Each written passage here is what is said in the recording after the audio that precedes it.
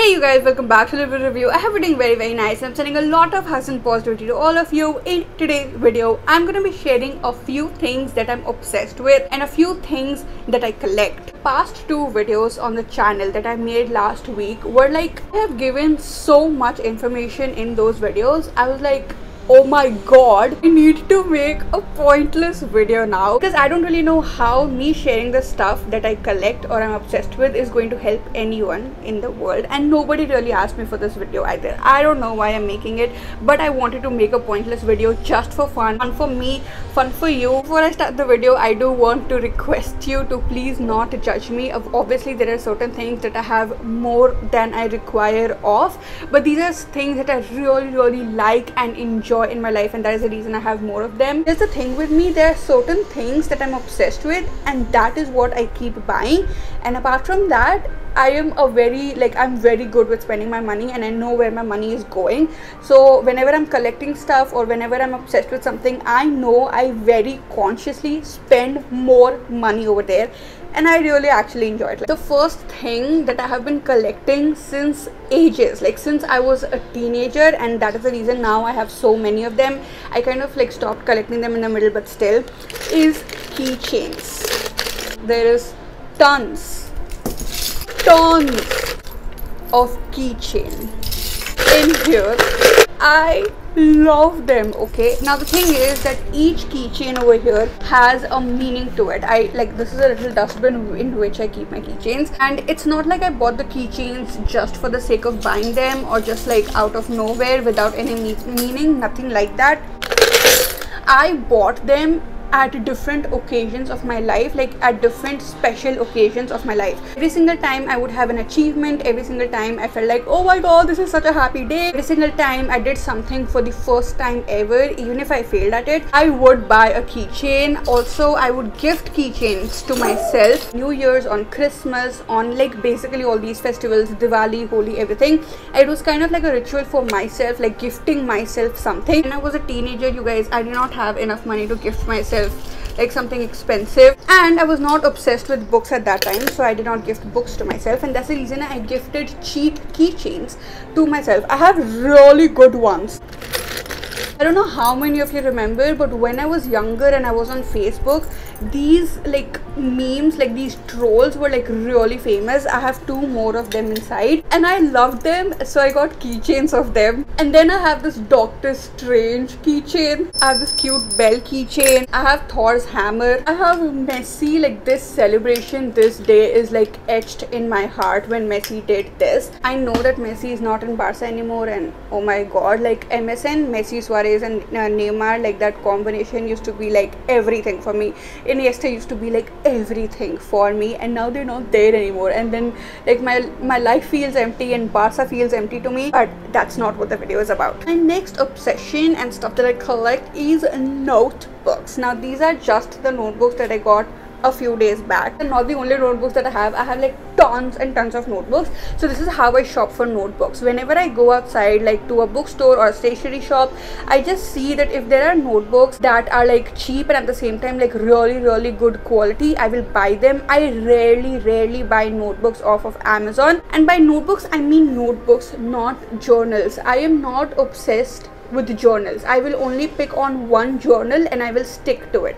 Currently, I'm obviously obsessed with Elamore. Elamore is the journal that I have produced this year. It is a very beginner friendly journal, but at the same time it's so time efficient, and that is the reason I'm sticking to it. I already finished one journal and now I'm on my second one. It is like a 3-month journal. In the morning when I have to journal, it does not take me a lot of time, and yet I am able to like get everything that I want to journaled. I do have a video on how I do my daily journaling. I'll link it in the description, you can check it out. But all of this is just to say that I'm not obsessed with journals, I'm obsessed with journaling, but I am obsessed with pretty notebooks. Like this cute notebook, like look at the pattern, it is so cute. And then I found this, like it's so gorgeous and the quality is like so good. Be happy again. This is such a bright notebook, and this and I love notebooks, and I have so many more of them. Like, it's not like insanely a lot, like not insane. At the same time, the reason I'm not sharing them on the videos because I'm using them. So it's not like I buy the notebooks and I keep them and I never ever touch them ever in my life. That does not happen, which I am proud of. But I do buy a lot of notebooks at one time, and from this going to the next obsession, which I can't show you because there's just too much of it and it's like really scattered. It is stationery. Anything stationery, art supplies. Like, I do count it under stationery because I'm not an artist, so I'm not gonna say like, oh, I'm obsessed with art supplies. I don't have as much, but like art supplies, scales, pens, pencils, sharpener, erasers, highlighters, sticky notes, whatever comes under stationery, I have it and I love it.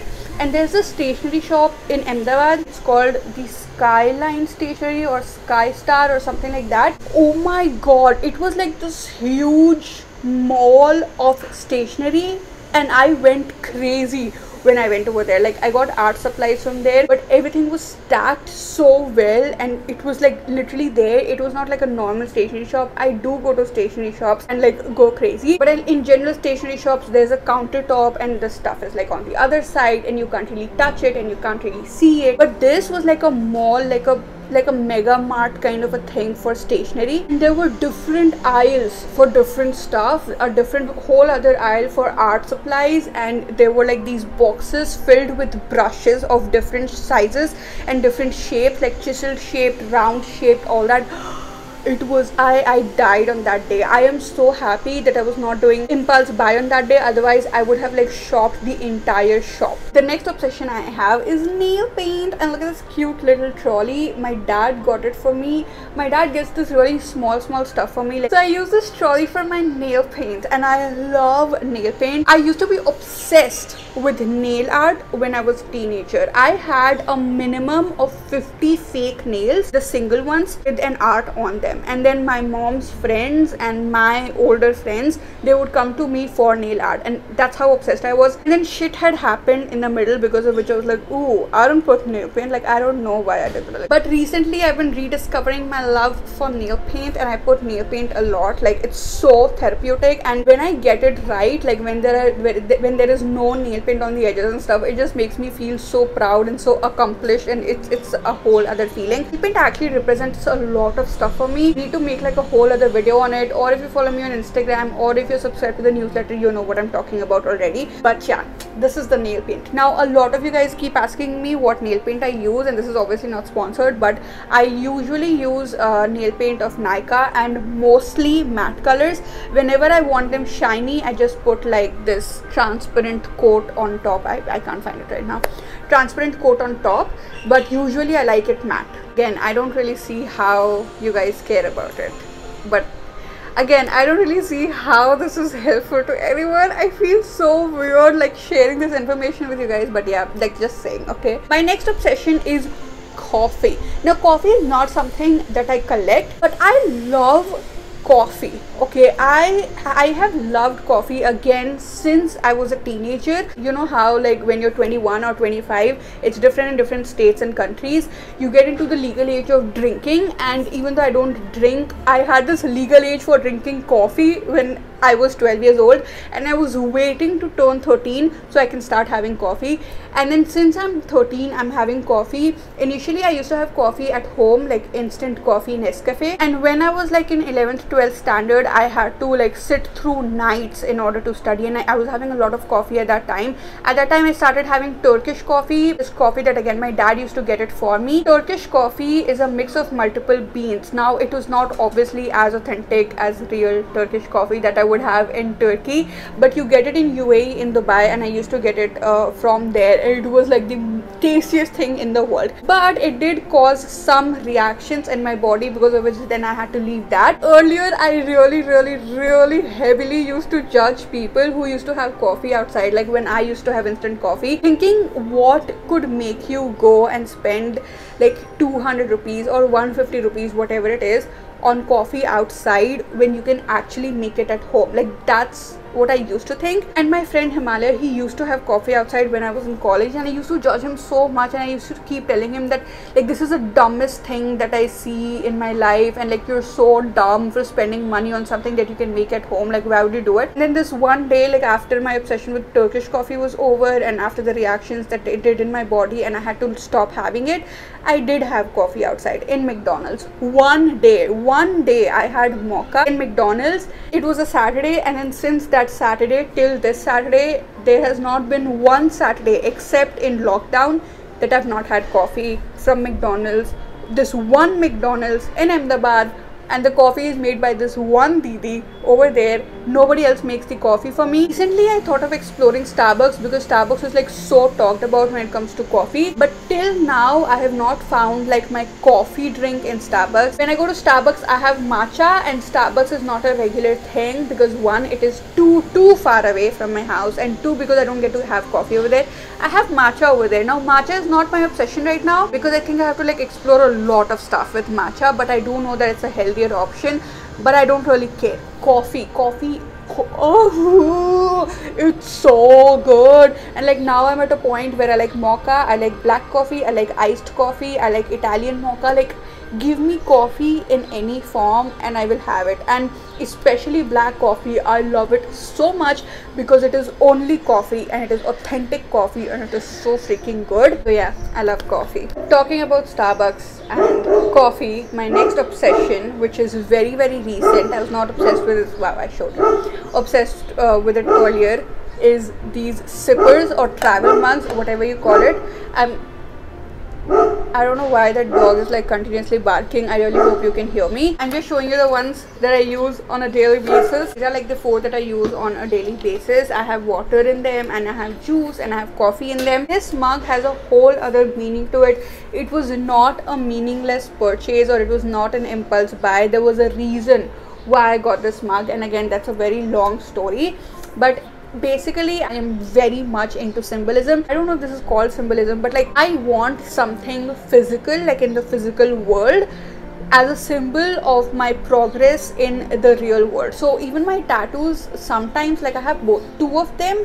This one is a symbol, this one is not a symbol, but this is a symbol of something that I had discovered recently, and so I went and I got this tattoo. My keychains were symbols. This is the first sipper that I bought as a symbol. Okay, it was not like a big thing. I wanted this basically since I was a kid, like since I was a teenager. Again, I was in UAE and I would go to Starbucks and I wouldn't have coffee, but my parents would and my parents' friends would, and over there I would see this. Since then I have wanted this, and when I told my dad this, my dad was like, you could have just told me and I would get it for you. But that's the point, I did not want him to get it for me. I wanted to get it for myself. Like that is what this signifies. Like I got it for myself. I got something that I wanted as a teenager for myself.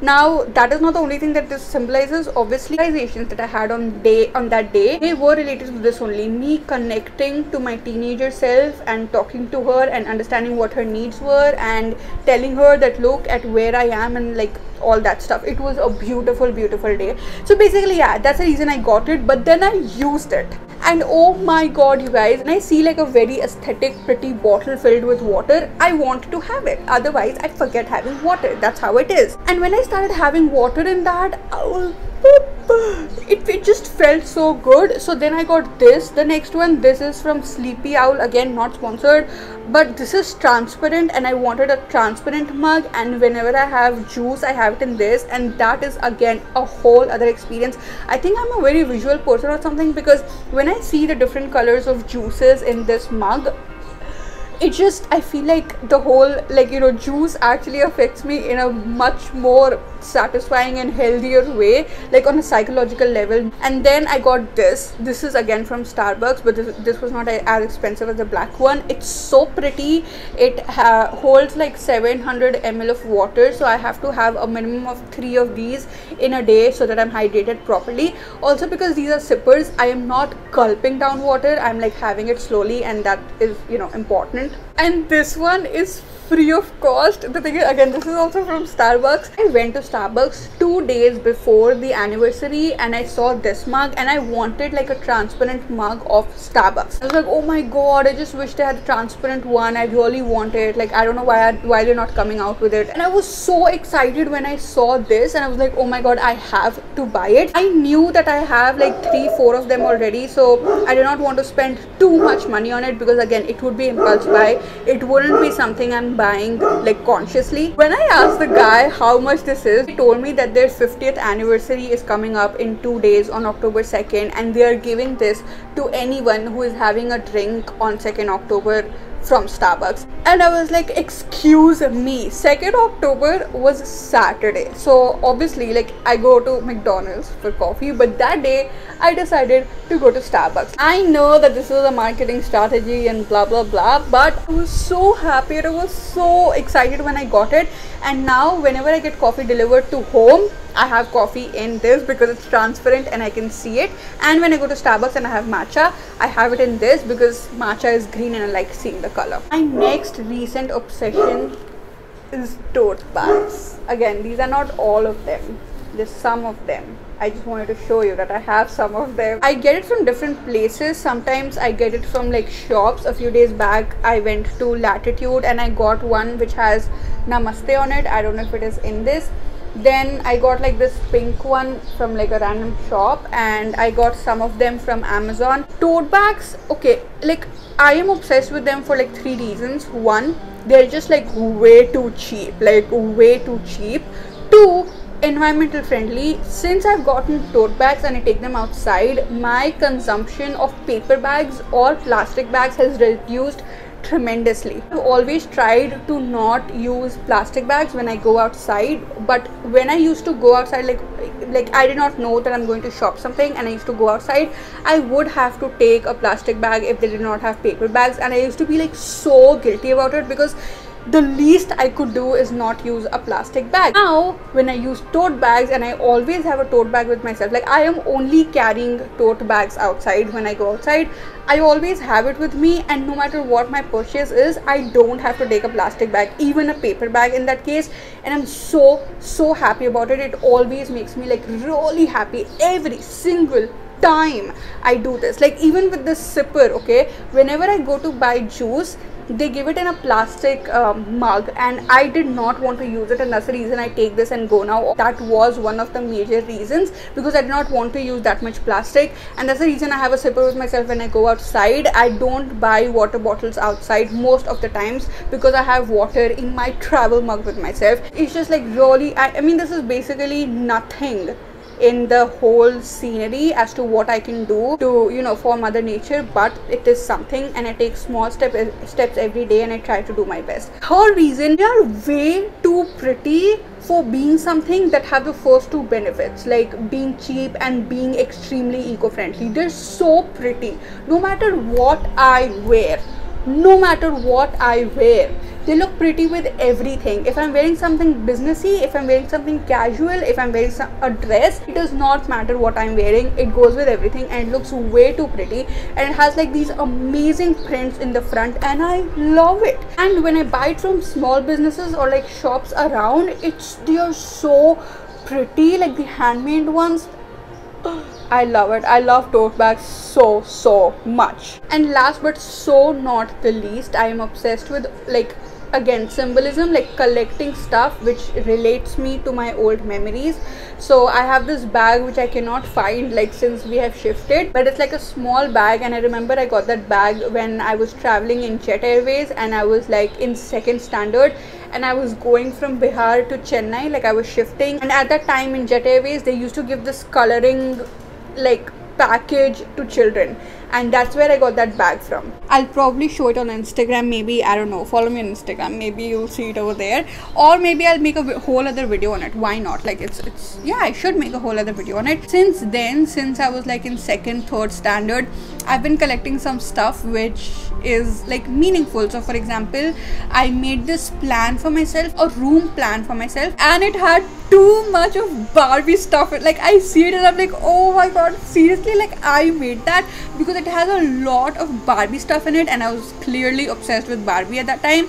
And when I showed that plan to my dad, along with my plan, my dad also made a plan for the room. Obviously it was way more adultish, and it had like this whole sound system and this and that, but it was kind of like a vision of the room that my dad would want me to have, and I have that too. Then I have my medals in it, and I have like really small stuff like a pencil from a moment, and I have like this 10 rupees note with my family's sign on it, and we did it on the day India won the World Cup. And again, we were in UAE, and that was the first time I was following cricket. Like, I never followed cricket before that, but it was the World Cup and I was following cricket, and India won, and we were so happy that we signed that note, and I had it with myself. So this stuff, you know, over the years I've collected some stuff in that bag, and I have it. Yeah.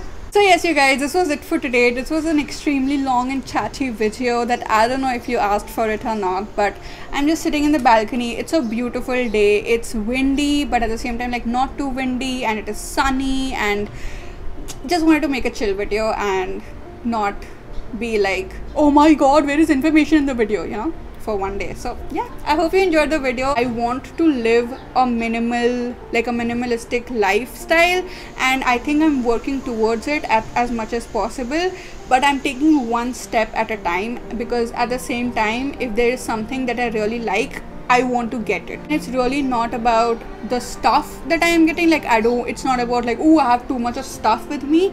It's about what it represents. So if there is anything big or small, think of things that make you happy. They don't really have to be things. It can be experiences also. Like, I have an experience whenever I have coffee, and kind of like you know, like, have fun with them. Take care that you're not harming someone because of it. Take care that it's not impulsive. But if you like doing something, do it. You know, it just gives you so much happiness. And for example, if there is a day where I am not feeling like very good about myself, or if I'm not feeling very good about my work, and I feel like, what have I achieved till now, I see this mug and it gives me a lot of happiness. It does not have to be something expensive, or like, it does not have to be a mug, obviously. It just has to be something that makes your heart flutter, and that is what is important. Your heart fluttering and beating and butterflies in your stomach, they are amazing feelings to have, and I think we sometimes take it for granted, and I don't think that we should. So yeah, that is it for today. I really hope you guys enjoyed the video. I'll see you guys very soon. Bye.